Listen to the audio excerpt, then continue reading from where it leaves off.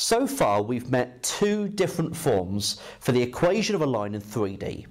We've met the Cartesian form, x take away a1 over b1 equals y take away a2 over b2 equals z take away a3 over b3. And of course there was subtly different forms if b1, b2 or b3 was 0.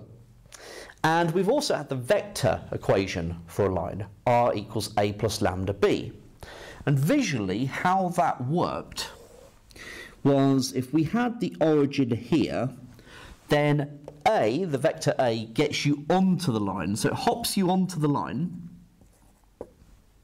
Okay, now once you're on the line, you want to go in multiples along the line in order to get to anywhere else. So you needed a direction to point in, which is b. Lambda is how many of b that you want in order to move along the line to get to where you need. So we can say that a general point on the line, let's place it here for the time being, will have position vector r, which you remember is x, y, z.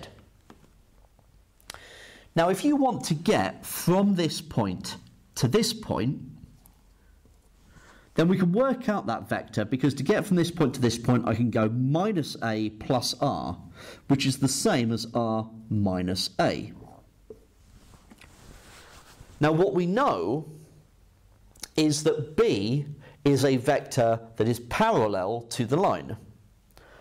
So therefore the vector product of r minus a and the vector b must be equal to 0. Okay, must be equal to 0 because they are parallel to one another. And so this is the vector product form of a line in 3 dimensions, where a is a point on the line and b is a vector that is parallel to the line.